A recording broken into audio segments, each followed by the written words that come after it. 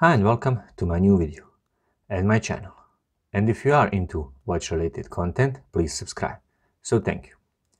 In my hands I have another fishing gear watch, and since this is a review and a detailed how-to tutorial video, you can jump through the steps of the video using the description. Previously I did a review of a similar watch, also a fishing gear from Casio. What these watches offer is a probability of fish in the water when you go fishing. It is based on information about moon age and your home site data. Home site data is your longitude and latitude.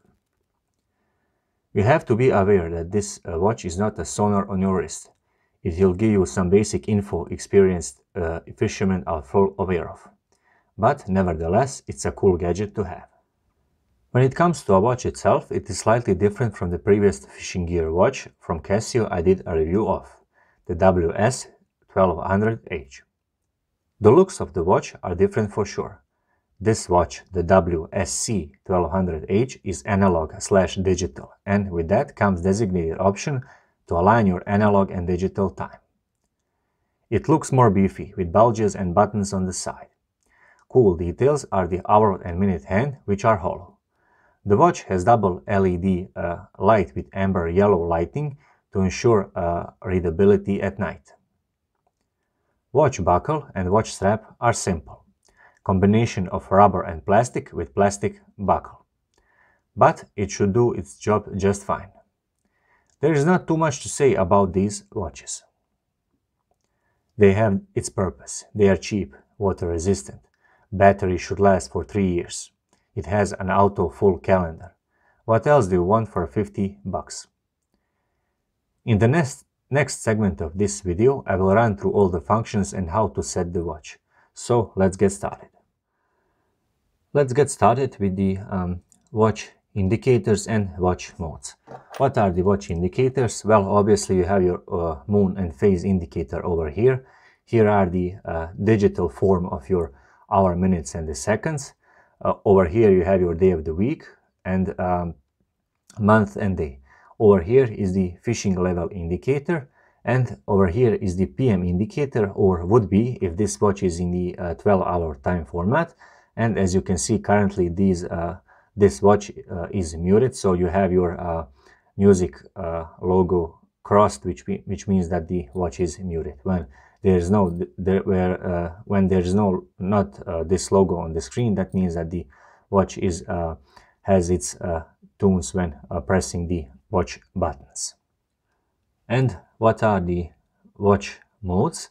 Well, you can shuffle through the modes of the watch by pressing the mode button. So pressing the mode button once, get to the fishing/moon mode. Next press is the stopwatch mode. Then comes the countdown timer, alarm mode, dual time mode, and the hand setting mode. And as I've said in my review part, it is a designated mode to set your analog hands to correspond to your digital time of the watch. And pressing the mode button once again, we are back to the beginning of the running through watch modes. How to set the time and date on this watch? From the standard timekeeping mode, and this is the mode when your watch is showing your time, so digital time over here, and your date on the upper part of this digital subdial just above the hour, minutes and the seconds value, sorry. So whilst in this mode, press and hold the adjust button until the seconds start to flash. Now we see that the seconds are flashing, and you cannot set the exact value of seconds, but what you can do is reset that value to 0 by pressing the search button over here once, and it's back to 0. Pressing the mode button once again, we enter the daylight saving time mode. Is it off? So you can shuffle between off by pressing the search button, so between off or on, so off or on. Currently daylight saving time mode in my time zone is turned on, so I'm gonna turn it on. Pressing the mode button once again, I'm shuffling through the hour value, and as you can see the hour value is flashing, so I'm in the position to set the hour value. Currently in my time zone it's 22 o'clock, so I'm gonna set it using these two buttons, so the light button or the search button. To shuffle up or down, I'm gonna keep pressing one of those two buttons until I get to 22 o'clock. Once I'm done, I'm gonna press the mode button once again, and the flashing will continue to the minutes value. In my time zone it's 16 minutes, so I'm gonna press the light or search button to move it up or down. So let's get it to 37 actually, 1 minute ahead. And there we are, we have set our minutes value. Now we press the mode button once again, and we are in the position of setting our year value. We can see that it's flashing 2006, so currently it's 2021. And I'm gonna press the light or search button to increase or decrease that value. So in this case, I'm pressing the search button to increase my value to 2021. Once I'm done, I'm gonna press the mode button once again, and I'm in the position to set my month value. As you can see, the number 6 is flashing, so currently it's July, and I'm gonna press the search button to increase the value to number 7 over here. That corresponds to July. But to increase or decrease, you can press the light or search button to move it up or down. Pressing the mode button once again, I'm shuffling my flashing to day value. So currently it's blinking 30th, and it's not 30th, it's actually July the 5th, and I'm gonna press the light or search button to increase or decrease that value. I'm gonna get it to number 5, so July the 5th, 2021. Once I'm done, I'm gonna press the mode button, and basically we are in the beginning of our adjustment cycle. Once you want to implement all of those settings, simply press the adjust button, and the watch will implement that time. So press it again, and you have your time implemented. Be aware that once you are exiting your settings value, you will have to press the adjust button twice. How to specify the illumination duration? Well, from the standard timekeeping mode, press and hold the adjust button until the seconds start to flash over here. Now we are moving our attention to this upper part of the screen, which has the LT and one line across this part of the screen. What this one line means? Well, it means that when I press the light button in the standard timekeeping mode, my light will stay on for 1.5 seconds. Now when I press the light button in this case, when the seconds are flashing, 3 lines will appear. This indicates that when I press the light button in the standard timekeeping mode, so when I want to illuminate my screen, since there is now 3 lines, the watch LED light will stay on for 3 seconds. So by pressing the light button, I'm shuffling between the illumination duration of my screen between 1.5 seconds and 3 seconds. I'm gonna leave it at 1 second, and once I'm done, I'm simply gonna press the adjust button twice, and the watch will implement that setting. Previously, I told you that the button operation tone on this particular watch is turned off, and I can see it by looking at the screen, and this crossed music note is visible, so that means that the tones are muted. To turn it back on, simply press and hold the mode button until it toggles, and there it is. You heard the beep actually. Now it's missing, which means that the button operation tones are turned on this watch, and you can hear it when I'm shuffling through the watch modes. How to use the stopwatch mode on this watch? The stopwatch lets you measure the elapsed time, split time, and 2 finishes. So first of all, let's enter the stopwatch mode from the standard timekeeping mode by pressing the mode button once, twice, and we are in the stopwatch mode, and that's indicated by the ST on this part of the screen. Over here you have your hour, minutes, you have your seconds, and these 2 zeros below the minute hands are the 1/100th of a second. So let's get through the basics of how to use that stopwatch. How to measure the elapsed time? Well, first of all, press the search button to start your stopwatch. And a cool feature is this upper screen, which are actually the animation of a stopwatch in the fishing gear watch. So the watch is running. Press the search button once again to stop it, to resume it, stop it, and the adjust button to reset the value. How to measure the split time? Press the search button to start it. Press the adjust button to split it. Split is displayed over here. Press the adjust button to split release. Press the search button to stop it and the adjust button to reset the value. How to measure the two finishes? First of all, press the search button to start it. Press the adjust button to split. First runner finishes, display time of the first runner. Press the search button to stop it. Second runner finishes, adjust button, split release, display time of the second runner, and the adjust button once again to reset the value. Those are the basics of a stopwatch mode on this watch. Countdown timer on this watch. You can set the countdown timer within a range of 1 minute to 24 hours. An alarm sounds when the countdown time reaches 0. So first of all, let's enter the countdown timer mode.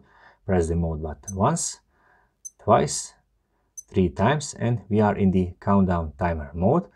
So you have your screen indicators. These are the hours, the minutes, and the seconds value. And over here is your standard timekeeping mode, shown just above this row of zeros. How to set the countdown time to be counted down? Now, whilst in the countdown timer mode, press and hold the adjust button until you hear the beep, and you have your hours flashing. To set the value of hours, you can press the light button or search button to shuffle between 0 to 24. Once you set your hour value, press the mode button and the flashing will move to the minutes value. Procedure is the same. Pressing the light button or search button over here, you can increase or decrease the value of minutes to be counted down. Let's say I'm going to leave it at 10 minutes to be counted down. Pressing the mode button once again, we have the off flashing over here. I hope you can see it. But what this is, it's actually auto repeat.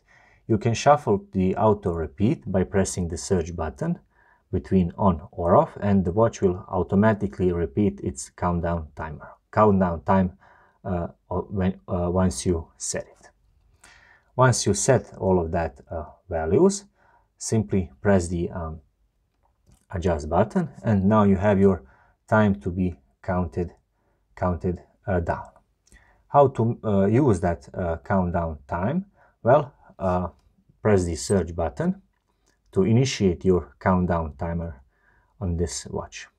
And unlike the stopwatch mode, where the fishes were running from the center of the watch, now they are closing in. And that's a cool animation of this particular watch. Now we have our time counting down. Press the search button once again to stop it, and also the same button to resume it, and so on.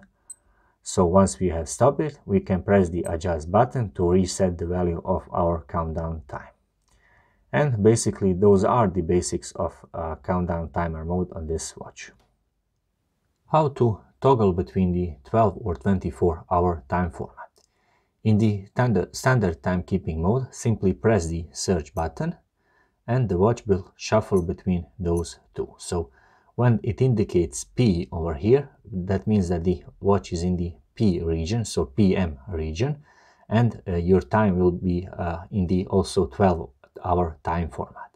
Pressing the search button, you will get it back to 24-hour time format. How to adjust the analog time? Well, the analog time should correspond to the digital time over here. And if that is not the case, that means that you have to set your analog hands. Now, this watch, in this case, and on this watch, the digital time does not correspond to the analog time on this watch. So let's get to the hand setting mode of this watch. From the standard timekeeping mode, keep pressing the mode button. So once, twice, 3 times, 4 times, 5 times, and pressing it 6 times gets us to the hand setting mode. Whilst in this mode, press and hold the adjust button until the current digital time starts to flash and you hear the beep. Now what I'm gonna do to align my digital time to the the analog time to my digital time is press the search button, and the minute hand will advance 20 seconds. Holding down this search button advances the analog time setting at the highest speed. So let's go. We need to set the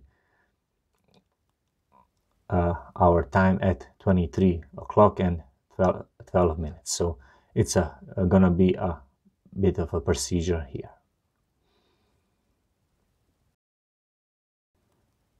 To if this watch asks for setting the analog hands in the long way, so like in this case, you can lock your moving of the hands by pressing the search button and holding it like I am, and pressing the upper button to lock it. So now I don't have to hold the watch and when my hands are moving.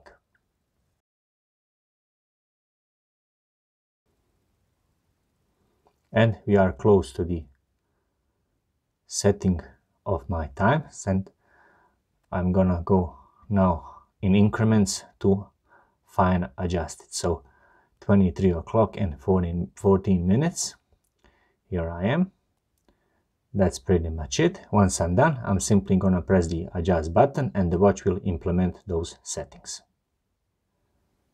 Now, before I go to the fish and moon application or function of this watch, I've said previously that the home site data is pretty much important because it basically gives you the correct usage of this upper screen and this screen over here, and that is used to determine whether there is a fish in the water.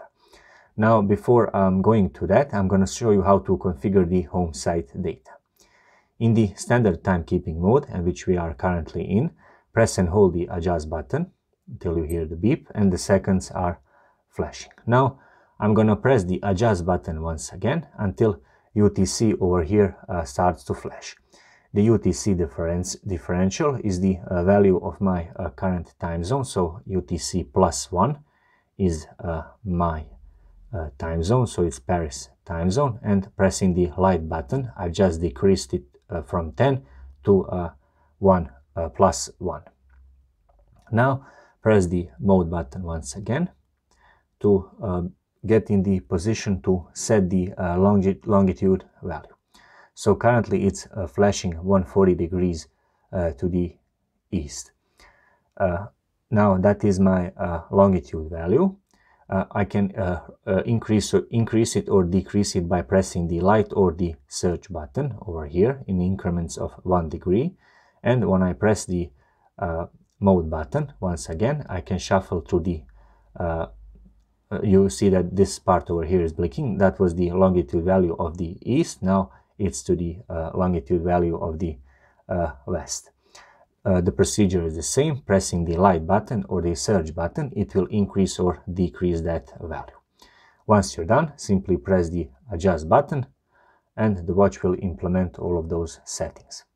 Now when the digital time DST setting is on, the UTC differential can be set in a range of -11 degrees to +15 degrees in 0.5 hour units. Fishing or moon mode. The fishing/moon mode displays an indicator that shows as one of the 5 levels. The suitability of a specific date and time, minutes 0 to minute 59 of particular hour for the fishing, and this mode can also be used to display the moon data. So over here you have your First of all, let's enter that mode by pressing the mode button. Simply press it once, and over here you have your year, your month, and this is the time, and this is the moon phase indicator, and over here you have your fishing level indicator. What is the fishing level indicator? The fishing level indicator shows the relative favorability of a fishing time, calculated in according with the moon transit and phase, and I'm gonna put this table so you can see what I'm talking about. The fishing level indicator changes in accordance with the moon data. In the timekeeping mode, the fish indicator over here flashes whenever the fishing level of the current time is 4 or 5. How to see the current fishing level and the moon data? So in the fishing/moon mode, press the adjust button to toggle between the fishing level screen and the moon data screen. So over here you have it, fishing level screen and the moon data screen. The fishing level indicator shows the level for the display time. The initial fishing level screen shows the level for 6 a.m. Now to toggle that, I can press the search button and it will automatically correspond with the fish in the water, so you can see when there is the fish in the water for you to fish. What is the moon phase and the moon age? The moon goes through a regular 29.53 day cycle. During each cycle, the moon appears to wax and wane as the relative positioning of the Earth, moon and sun changes. The greater the angular distance between the moon and the sun, the more we see it illuminated. The moon phase indicator shows the moon as viewed at noon from a position in the northern hemisphere looking south. Note that at times the image shown by the moon phase indicator may differ from that of the actual moon in your area. Now, the moon phase indicator of this watch indicates the current phase of the moon, as I'm going to show you this image so you can see it better what I'm talking about. And that would be another review and a how-to tutorial video on my channel, and specifically on this Casio fishing gear. Note that I didn't go through the in detail when it comes to this watch, such as the alarm and the dual time. So basically those are the two functions that I didn't go through, since they are basically same for every Casio watch. What I did pay my attention to is the other functions of this watch, such as the fish and moon data. I did a stopwatch, and I did a basic review of this watch. I hope you get the basics. You get that this watch is not a sonar for you to help to find the fish, but it will also be very helpful and a cool gadget to have on your hands when you go fishing. At least you will have to you can brag to your friends about your another fishing gear on the fishing trips. Thank you very much for watching. Please leave a like, and if you are into watch related content, please subscribe. So thank you.